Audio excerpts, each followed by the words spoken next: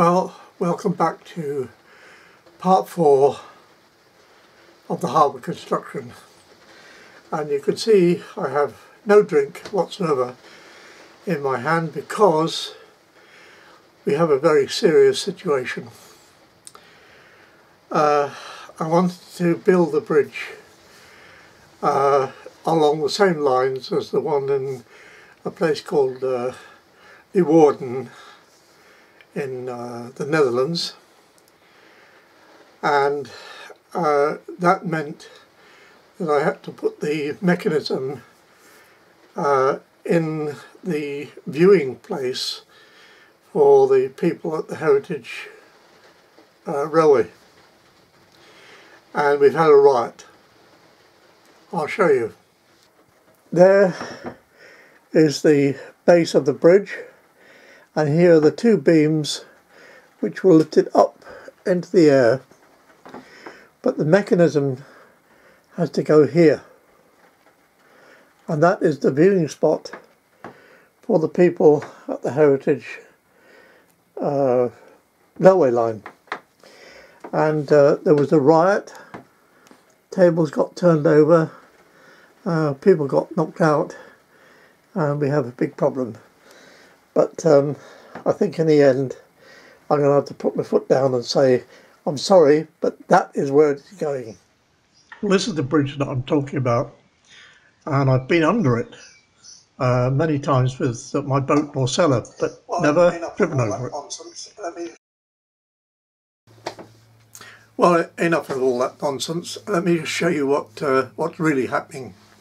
Under here I have the security fence, which is just setting, and that's going to go along here, and then I've got to do this bit here with the gates.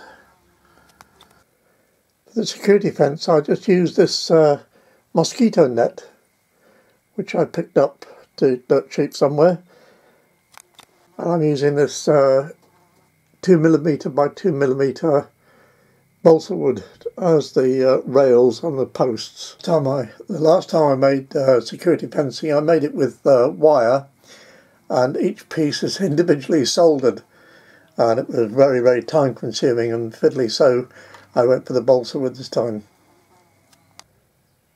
I've just painted the first coat on baby Norcella's hull,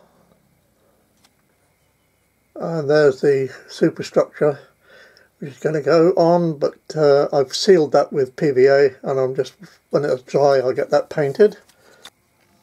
Meanwhile, we have the coal barge in there ready, and a boat making use of the slipway, and the basin itself has had 4 coats of clear varnish. So when I've got all the boats in that I want, I might put some resin water in, and so that it can make the ripples on it and everything. But for the time being, it's just going to have to be varnished like that. And I've also added the little bollards along there so that boats can moor up properly. Good evening all. It's Saturday the 12th of May, and here I am sitting in Britain with a warm lined insulated shirt on. Marvellous, isn't it? They call it global warming. Well, they did. They changed their mind now. Climate change, good idea too. Anyway, it's 5:45, and so it's too late for midday aperitif. That's what the French call a pair of teeth. I call it a set of dentures. But it's too early for a sundowner. So I'm just going to have a whiskey back. There you are. That's all that's left. I've had some already. And now I'm going to show you what I've been doing during the afternoon. And apart from that, going to the garden centre with my wife because she's been busy out the garden. But now I'll show you what I've been doing here.